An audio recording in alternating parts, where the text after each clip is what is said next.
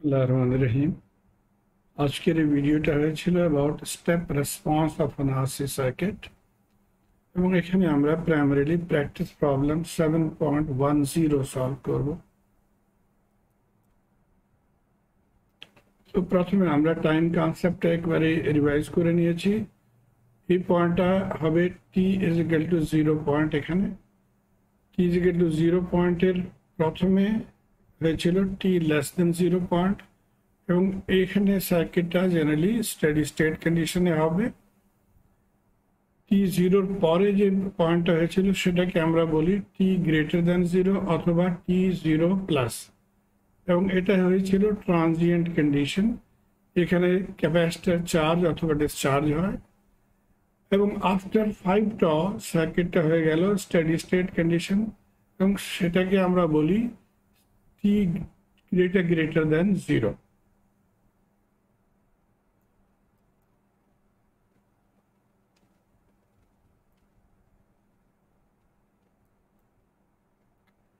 ওকে, আমরা straight away এই ফর্মুলাটা ইউজ করব। এটা ডেরিভেশন গিভেন আছে আপনাদের বইতে। এই ফর্মুলাটা ইউজ করে আমরা কোশ্চেন সলভ করব। এখানে মনে রাখবেন V0 ছিল ভ্যালু অথবা ভোল্টেজ অ্যাক্রস ক্যাপাসিটর এট t লেস দেন 0। তারপরে দ্বিতীয়টা পয়েন্টটা ছিল V ইনফিনিটি। এটা কি ছিল? এটা ছিল ভোল্টেজ অ্যাক্রস ক্যাপাসিটর এট t গ্রেটার দ্যান 0। এবং তৃতীয় পয়েন্টটা যেটাকে আমরা এখানে ক্যালকুলেট করব সেটা হয়েছিল কে বলা হয় টাইম কনস্ট্যান্ট, এবং এটা আমরা ক্যালকুলেট করি যখন সার্কিটটা হবে এট t is equal to 0 plus অথবা t greater than 0। That means সার্কিটটা ইন ট্রানজিয়েন্ট কন্ডিশনে হবে। এই সার্কিটটার মধ্যে আমরা এখানে এই পয়েন্টটা ক্লারিফাই করব। মনে করেন এই সার্কিটটা আছে, সুইচটা ক্লোজ হয় এট t is equal to 0। t less than 0 তে কি হবে? সুইচটা ওপেন হবে এবং ক্যাপাসিটরের অ্যাক্রস ভোল্টেজ 0 হবে অথবা হোয়াট এভার ভোল্টেজ, যে ভোল্টেজটা এখানে আছে সেই ভোল্টেজটাকে আমরা বলবো V0 ভোল্টেজ। তো এটা হবে আমাদের স্টেপ নাম্বার 1 যখন আমরা কোশ্চেন সলভ করব। তারপরে দ্বিতীয় স্টেপটা কি হবে?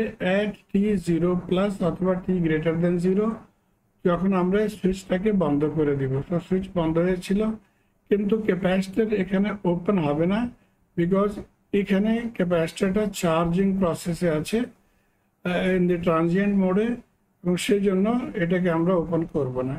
এখান থেকে আমরা কেবলমাত্র টাইম কনস্ট্যান্ট ক্যালকুলেট করব। তো এটা হয়ে গেল আমাদের দ্বিতীয় স্টেপ। এবং তৃতীয় স্টেপ হবে যখন t গ্রেটার দ্যান 0 তখন ক্যাপাসিটর ফুলি চার্জ হয়ে গেছে এবং এটা এখন ওপেন হয়ে যাবে, এবং যে ভোল্টেজটা এখানে হবে সেই ভোল্টেজটাকে বলা হবে V ইনফিনিটি। তো এটা হবে আমাদের third step in solving questions. ওকে, এই কোশ্চেনটা বলা হয় আমাদেরকে পতা করতে হবে VT, that is voltage across the capacitor, and এটা দ্বিতীয় ভাগটা ছিল calculate VT at t is equal to 0.5।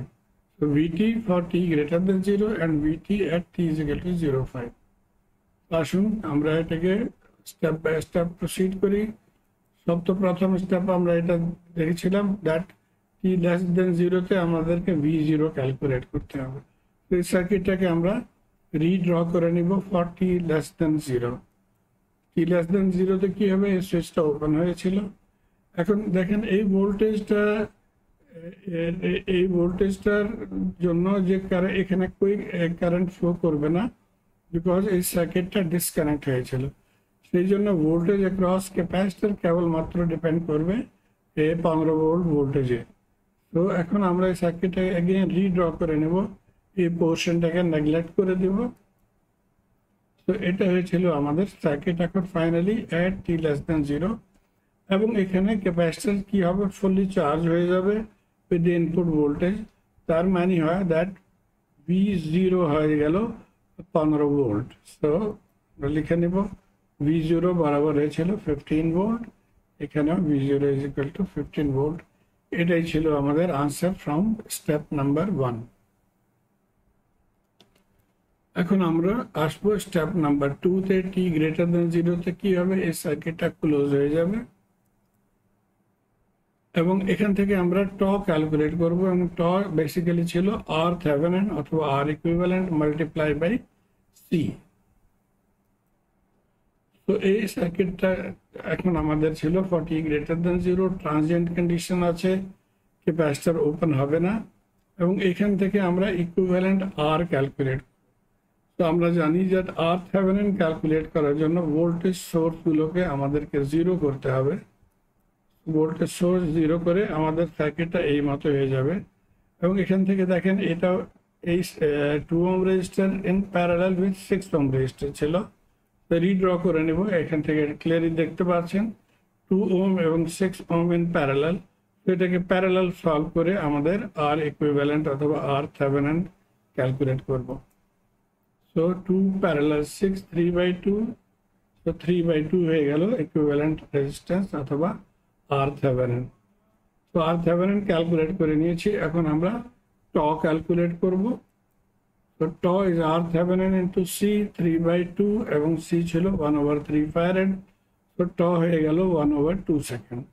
এটা হয়ে গেল আমাদের দ্বিতীয় ভাগ। এখন আসি আমরা third পোর্শনে। For T greater than 0 তে কি হবে, এই সার্কিটটা ছিল for T greater than 0। T greater than 0 তে কি হবে, ক্যাপাসিটরটা ওপেন হয়ে যাবে। তো ক্যাপাসিটর ওপেন হয়ে গেল, এখন যে ভোল্টেজটা হবে সেটাকে আমরা বলবো ভি ইনফিনিটি। এই ভোল্টেজটা কেমন করে ক্যালকুলেট করতে হবে, তার জন্য আমরা with the help of KVL প্রথমে কারেন্ট ক্যালকুলেট করব। আসুন দেখি কেমন করে কারেন্ট ক্যালকুলেট করব। এই কারেন্ট আইটা ক্যালকুলেট করতে হবে। তো বাই কেভিএল এখান থেকে চলেছি -15 2i প্লাস 6i মাইনাস 7.5। তো এটা সলভ করে আমাদের কারেন্ট আসছে 22.5 ডিভাইডেড বাই 8। এখন ভি নটের জন্য আমরা কেবলমাত্র লেফট লুপটা নিয়ে নেব অথবা আমরা রাইট লুপ নিয়েও এটাকে সলভ করতে পারি। তো যখন আমরা লেফট লুপ নিব তখন কি হবে আমাদের equation, -15 plus 2i and plus v infinity. So -15 plus 2i plus v অথবা v infinity is equal to 0. এখান থেকে v ক্যালকুলেট করে নিয়েছি 9.3725। i ভ্যালুটা এখানে পুট করে দেব, i এর ভ্যালু।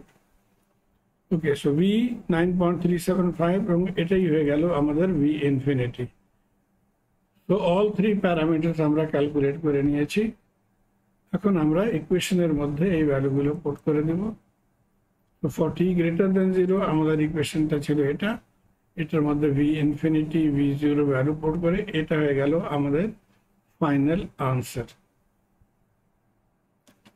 এখন কোশ্চেনের দ্বিতীয় ভাগটা কি ছিল, আমাদেরকে ক্যালকুলেট করতে হবে ভিটি এট টি ইজ ইকুয়াল টু 0.5।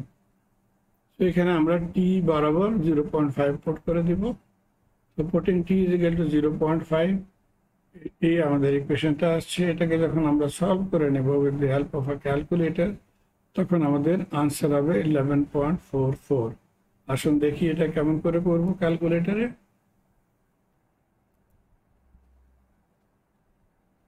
তো আমি এটাকে ক্লিয়ার করে নিয়েছি ক্যালকুলেটরে এবং এটা হবে in composite mode 9.375 9.375 plus 5.625 5.625 multiplied by e raised to the power -1।